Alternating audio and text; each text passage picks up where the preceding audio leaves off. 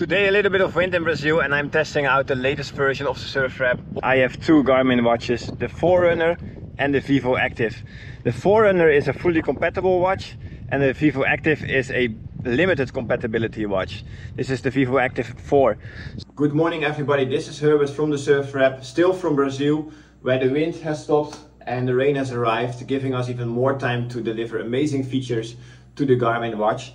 And just a few weeks ago we launched our first version of the Surfr app on the Garmin watch, and we already made an extensive video about it. So make sure to check that out first and then come back to this video, because in that video we explain you how to install the Surfr app on your watch, how to connect your Garmin account with your Surfr account, and much more. So make sure that you watch that video. The main feedback on the previous video and in our support email has been about compatibility and if and when the Surfr app would arrive to more watches. Today is a super important day because we added 60 watches to the compatibility list. Coming from just 30 watches, we now support more than 90 Garmin watches, which is basically almost every watch. But there is one important but, and that is what this video is about, and I'm going to explain you all about it, because we distinguish two types of compatibility. We have watches that are fully compatible, such as this Garmin Forerunner, and we have watches that are offering basic compatibility with the Surfr app. What this means and what the difference is, that I'm going to explain in the video, as well as some other new features that we brought to the Garmin watch. So stay tuned, here we go. The first time you open this new version of the Surfr app, it will execute a compatibility check, and it will tell you the compatibility that your watch has. So in this case, this watch is fully compatible and this watch offers only basic/limited compatibility. On the watch itself there is no difference and both watches offer the exact same functionality. So let's start a session and we see the exact same display where we will see on the water our indicative jump heights. Yesterday I took both watches out on the water and had a session in very light wind, so I wasn't able to jump super high, but as you can see in the shots, I was getting around 5-6 meters on both watches and they were fairly consistent towards each other. What is very important though is to realize that the height that you see on the water is an indicative jump height. This height will not be visible in the Surfr app. This is an estimation and it's basically a simplified Surfr algorithm that will give you an estimation of the height. So although it will give you a super good impression of how high you're jumping, at this moment it's not possible yet for us to offer you the high accuracy Surfr.AI jumps right on the water. After your session, after you save your session and it has synchronized to the Garmin Connect app, you will see your indicative jump heights in the Garmin Connect app. As you can see right here, an overview of all the jumps. Let's just quickly zoom in. And here you see all the jumps that I had around the 5-6 meter mark. In addition, there is also this statistics tab page where you can see your maximum jump, 6.14, 17 jumps, the total height and the average height that I was jumping yesterday.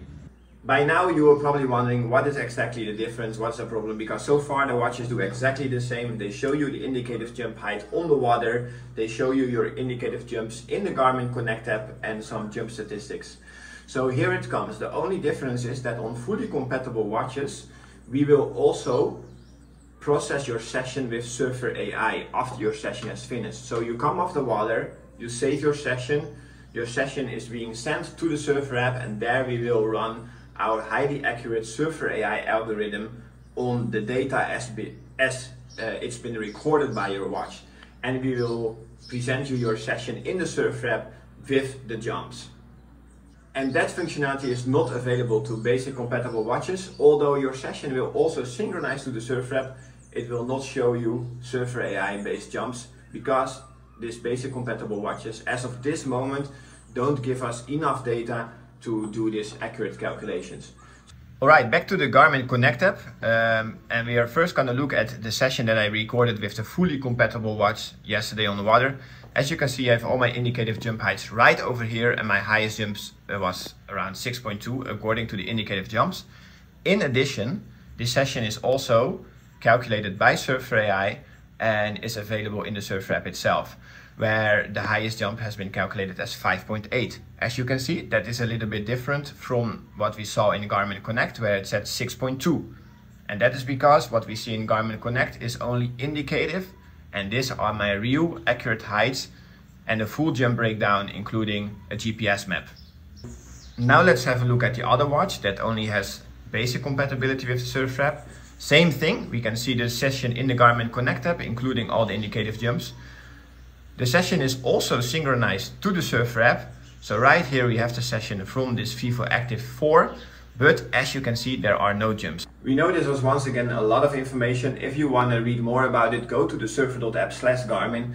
The goal of this video was to explain to you the difference between fully compatible watches and basic compatible watches, and to explain the difference between indicative jump heights and Surfr.AI jump heights, which are only available to the fully compatible watches. So that is basically the summary. If you got that, then this video reaches goal.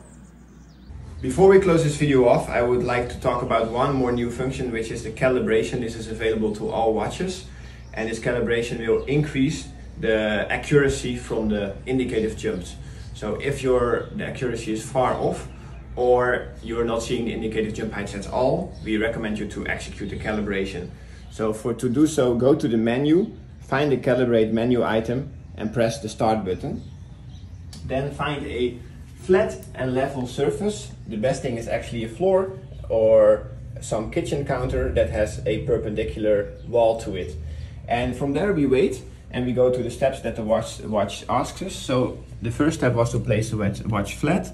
The second step is to place the watch on its left side against and keep it as straight as possible. This will also take around 10 seconds. The third position is on the other side, and this is going to take again around 10 seconds. Keep the watch as still and straight as possible. And you can have a look at the counter that is counting down on the screen. This is a bit hard to see on the video, but it's happening right now. 3, 2, 1. And then we move it to the next position, which is a straight up position. Also keep it as straight as possible. The straighter you get, keep it, the better results you will get on the water. 3, 2, 1. The next position is the same idea, but upside down. And there we wait another 10 seconds. The final position is the same position as we started with, but upside down. And we'll leave it there for a good 10 seconds to make sure it finishes this step. If everything went well, you will see the message that the calibration has successfully finished and you can press the back button. And from now on, you will see in the menu that the calibration has been done and you will have higher accuracy on your indicative jump heights. Just realize these are all steps in our journey that has been going on for almost 2 years already with Garmin, where we have made massive progression, now having 90 watches having the Surfr app available to 90 watches. But we are not stopping yet. We are still in almost daily conversations with Garmin about how we can get more watches that are currently basic compatible to fully compatible, so you can also enjoy the Surfr.AI heights in the Surfr app after your session.